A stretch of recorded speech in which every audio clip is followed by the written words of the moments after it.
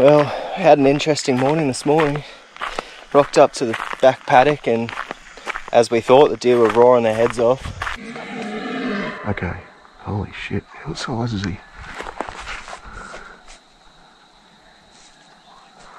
Hey? Is he worth it or not?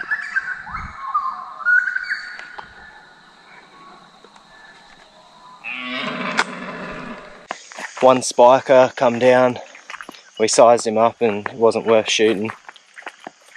So we watched him for about 7 minutes, I think the camera said.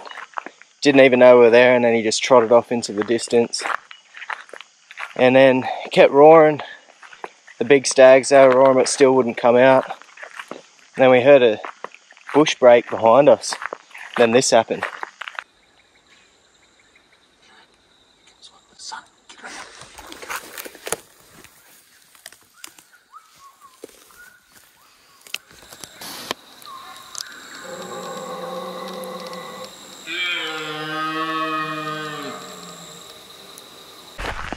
Turned around, there he was, standing there. Quickly let off a call, and within seconds he was on his way to check it out.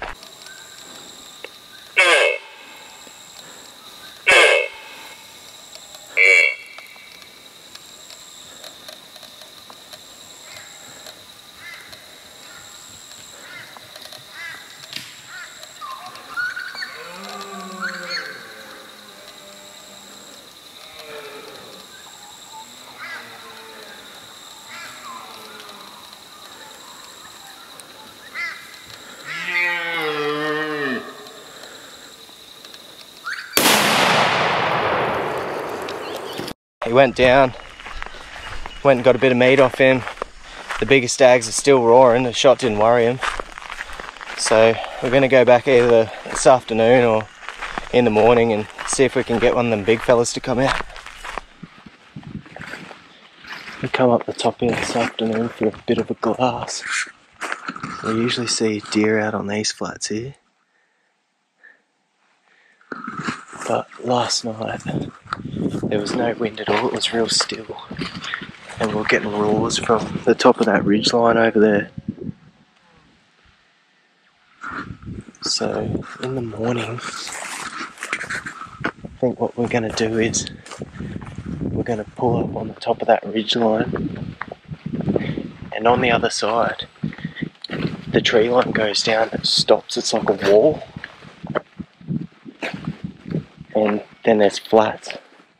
And what they do is the deer go and feed on the flats of a night time, and as soon as the sun comes up, like within maybe 10 minutes, they already start pushing back up into the tree line. Like once they go in there, you'll never get them out. So we're going to get up before the sun even comes up, and we'll sit on the ridge line until we get a bit of light and we can see what we're doing. Then we'll work our way down and we'll just sit in that sheer tree line and watch them on the flats, and hopefully the wind's in our favour and they'll push up to us. That'll be an easy hunt, but it's a bit windy now, I can't hear anything. They were there last night, so I think that's a good place to start anyway. Let's see if we can bag one.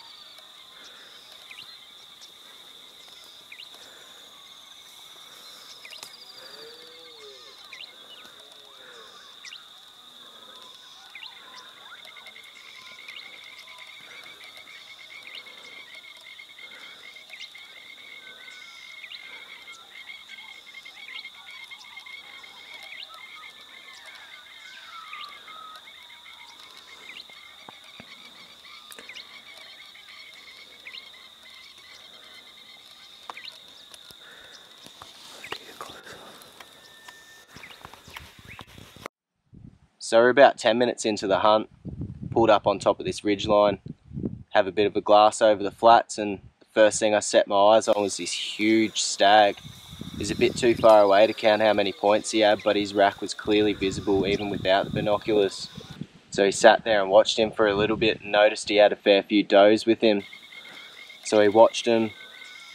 We ended up planning a way that we could get around him without spooking him, and we moved in for a closer look. Yeah, you're right now.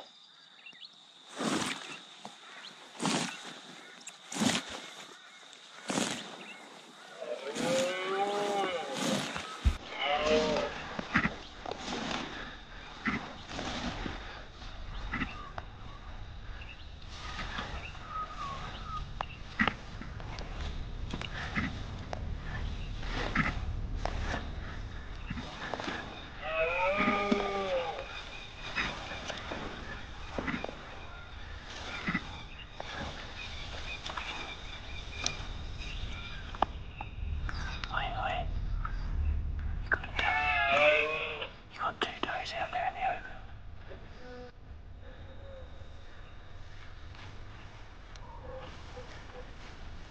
That one's gonna be worried. That doe there's gonna be worried. So we took our time, finally got close enough to take a shot. Dad got set up, I ranged it in, it was 150 yards, which was perfect. He loaded the gun, raised it up, ready to take a shot, and couldn't see anything out of the scope.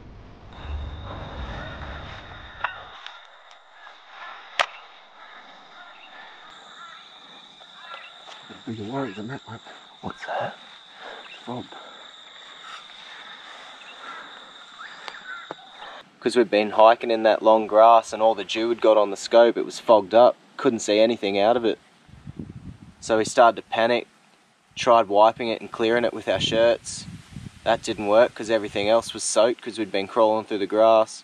Then we tried to get tissues out of the bag, but the more movement that we made, the more the does looked up. So by now the stag was moving away. We had 30 pairs of eyes on us. So it just wasn't going our way.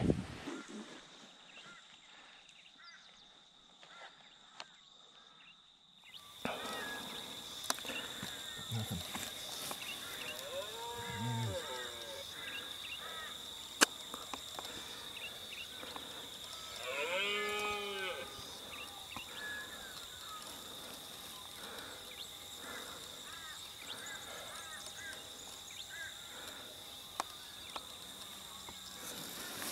The only thing we could do is watch as the stag just disappeared towards the tree line.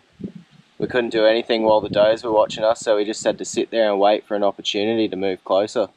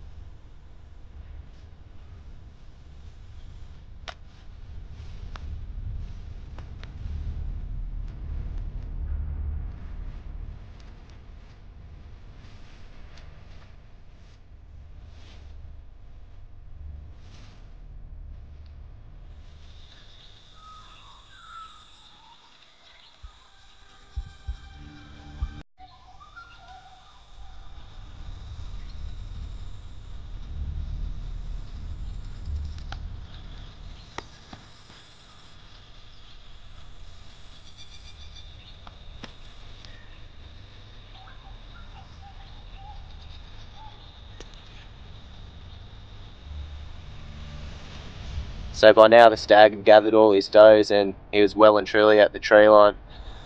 We're only seconds away from losing him for good, so Dad moved in a bit closer and without ranging it, he took a shot.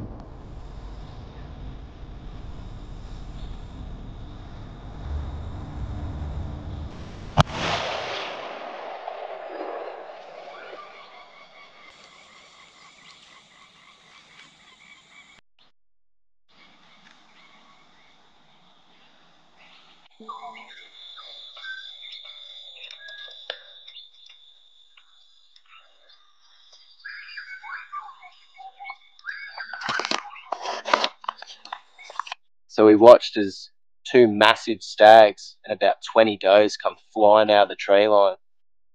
I was paying close attention to that big stag, watching him, waiting for him to fall down, trip and stumble so that we got the kill, but watched him for a while and he just kept running off into the distance chasing the does. So turns out it was a clean miss. Curiosity got the better of me and arranged the tree line after it all happened, and it was 320 metres the shot, which that's a big shot on the best of days, let alone a rush shot with a fogged up scope. There's nothing we can do about it now, but it's a bit disappointing. We didn't get a kill, come so close, and ended up empty-handed. I guess that's what gives us the motivation to go back and do it all again. So, till next time, guys. Catch us on the next one. Stay tuned.